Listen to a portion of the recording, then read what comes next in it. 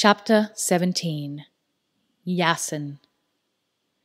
"You slightly spoiled things by shooting the Prime Minister," Alan Blunt said. "But all in all, you ought to be congratulated, Alex. You not only lived up to our expectations, you far exceeded them."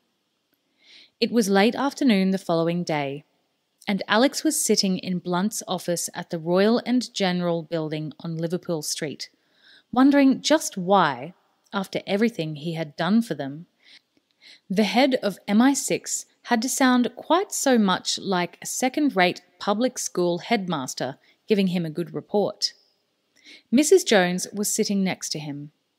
Alex had refused her offer of a peppermint, although he was beginning to realise it was all the reward he was going to get. She spoke now for the first time since he had come into the room.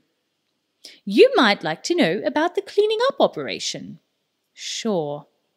She glanced at Blunt, who nodded. "First of all, don't expect to read the truth about any of this in the newspapers," she began. "We put a D notice on it, which means nobody is allowed to report what happened. Of course, the ceremony at the Science Museum was being televised live, but fortunately we were able to cut transmission before the cameras could focus on you. In fact, nobody knows that it was a 14-year-old boy who caused all the chaos." "And we plan to keep it that way," Blunt muttered. "Why?"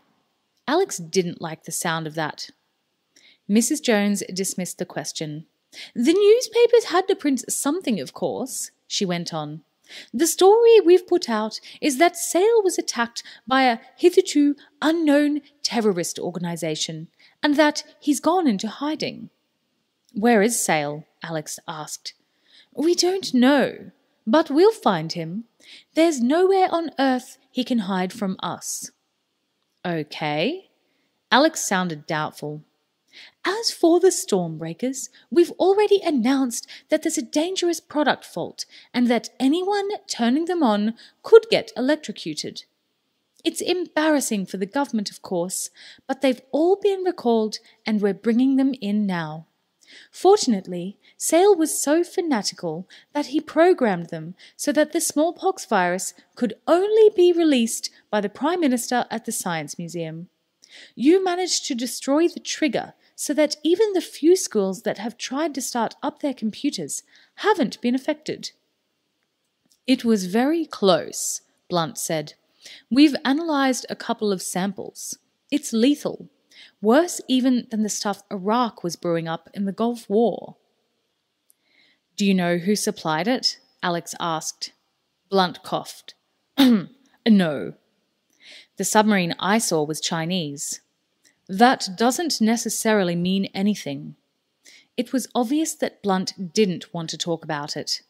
"You can just be sure that we'll make all the necessary inquiries." "What about Yasin Grigorovich?" Alex asked.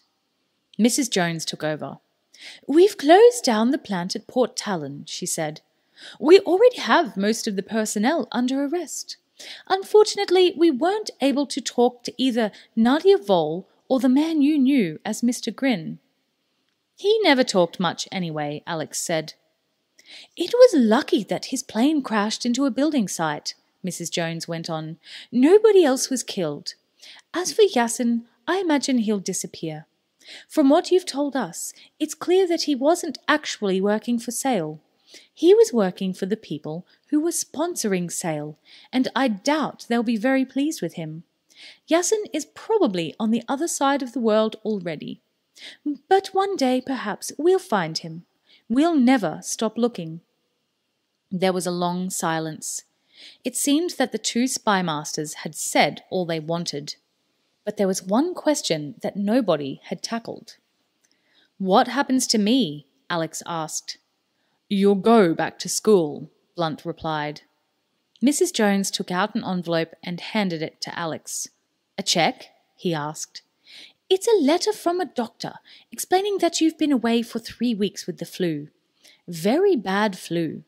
If anyone asks, he's a real doctor. You shouldn't have any trouble." "You'll continue to live in your uncle's house," Blunt said. "That housekeeper of yours, Jack whatever, She'll look after you.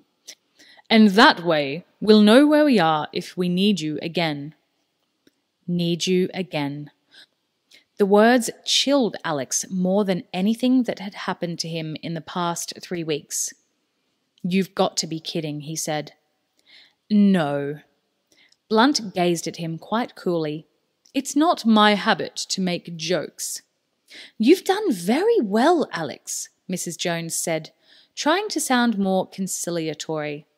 The Prime Minister himself asked us to pass on his thanks to you. And the fact of the matter is that it could be wonderfully useful to have someone as young as you, as talented as you, Blunt cut in, available to us from time to time. She held up a hand to ward off any argument. Let's not talk about it now, she said, but if ever another situation arises, perhaps we can get in touch then. Yeah, sure. Alex looked from one to the other. These weren't people who were going to take no for an answer. In their own way, they were both as charming as Mr. Grin. Can I go? He asked. Of course you can, Mrs. Jones said. Would you like someone to drive you home? No, thanks. Alex got up. I'll find my own way. He should have been feeling better. As he took the lift down to the ground floor, he reflected that he'd saved thousands of school children, he'd beaten Herod Sale, and he hadn't been killed or even badly hurt. So what was there to be unhappy about? The answer was simple. Blunt had forced him into this. In the end, the big difference between him and James Bond wasn't a question of age. It was a question of loyalty. In the old days, spies had done what they'd done because they loved their country, because they believed in what they were doing. But he'd never been given a choice. Nowadays, spies weren't employed. They were used. He came out of the building, meaning to walk up to the tube station, but just then a cab drove along and he flagged it down. He was too tired for public transport. He glanced at the driver, huddled over the wheel in a horribly knitted, homemade cardigan, and slumped onto the back seat. Cheyne Walk, Chelsea, Alex said. The driver turned around. He was holding a gun. His face was paler than it had been the last time Alex saw it, and the pain of 2 bullet wounds was drawn all over it. But impossibly, it was Herod Sale. If you move, you bliddy child, I will shoot you, Sale said. His voice was pure venom. If you try anything, I will shoot you.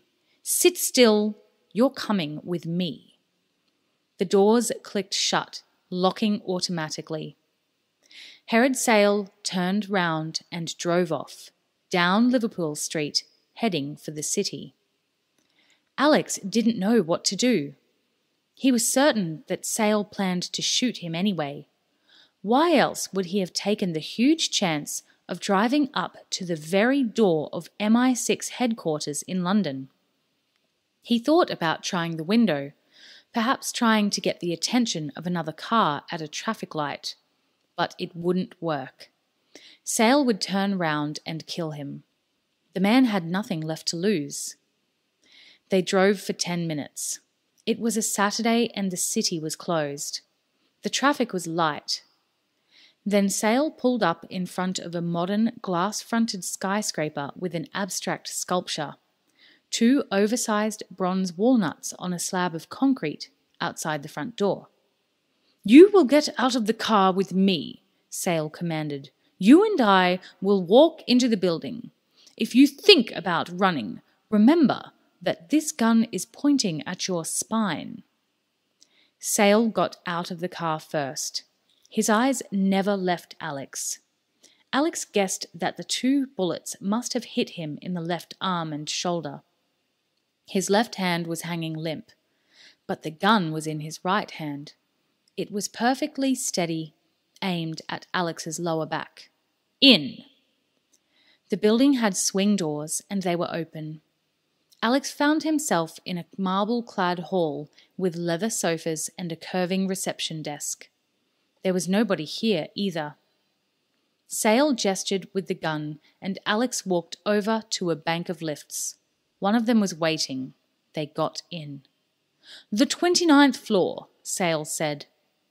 Alex pressed the button. "Are we going up for the view?" he asked. Sale nodded. "You make all the bloody jokes you want," he said, "but I'm going to have the last laugh." They stood in silence. Alex could feel the pressure in his ears as the lift rose higher and higher. Sale was staring at him, his damaged arm tucked into his side, supporting himself against the door. Alex thought about attacking him. If he could just get the element of surprise. But no, they were too close, and Sale was coiled up like a spring. The lift slowed down and the doors opened. Sale waved with the gun. "Turn left, you'll come to a door. Open it." Alex did as he was told. The door was marked Helipad. A flight of concrete steps led up. Alex glanced at Sale. Sale nodded. "Up." They climbed the steps and reached another door with a push bar. Alex pressed it and went through. He was back outside, 30 floors up, on a flat roof with a radio mast and a tall metal fence running round the perimeter. He and Sale were standing on the edge of a huge cross painted in red. Looking around, Alex could see right across the city to Canary Wharf. It had seemed a quiet spring day when Alex left the Royal and General offices.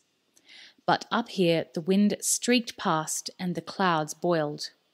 "You ruined everything," Sale howled. "How did you do it? How did you trick me? I'd have beaten you if you'd been a man.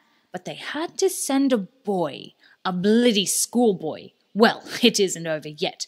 I'm leaving England. Do you see?" Sale nodded, and Alex turned to see that there was a helicopter hovering in the air behind him. Where had it come from?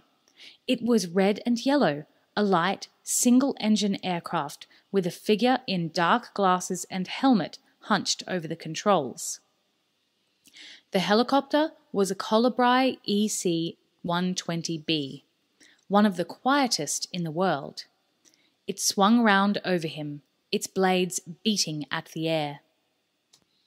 "That's my ticket out of here," Sale continued. "They'll never find me, and one day I'll be back. Next time, nothing will go wrong, and you won't be here to stop me. This is the end for you. This is where you die." There was nothing Alex could do. Sale raised the gun and took aim, his eyes wide, the pupils blacker than they had ever been, mere pinpricks in the bulging whites.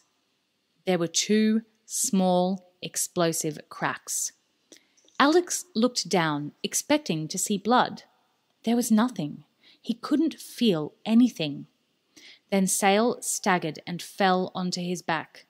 There were 2 gaping holes in his chest. The helicopter landed at the center of the cross.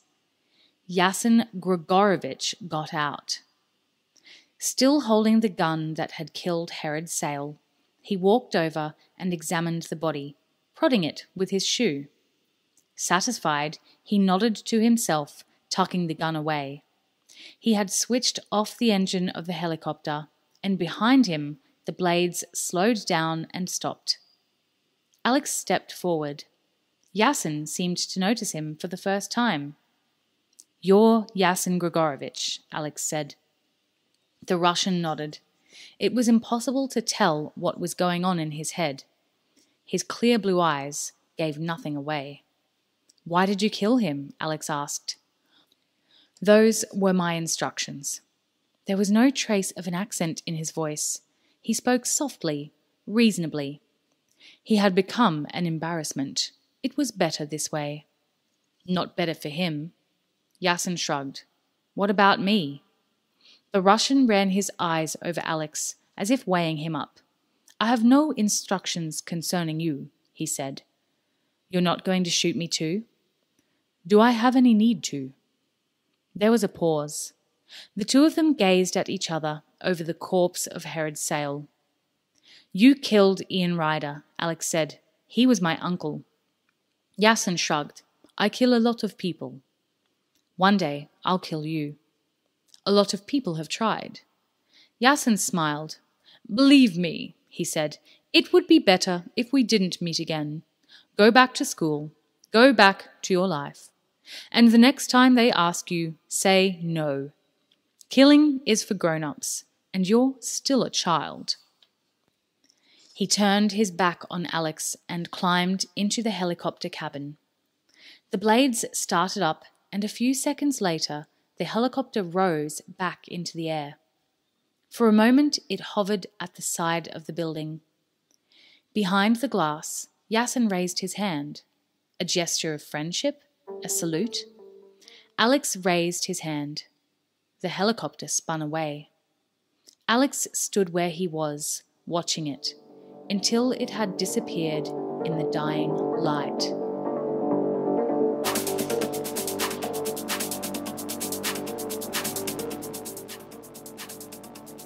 You've been listening to Alex Rider, Stormbreaker by Anthony Horowitz. Read for you by Lawful Books. For more books in the Alex Rider series, make sure you subscribe. Or you can head to our other channel, Australian Audiobooks. Thanks for listening.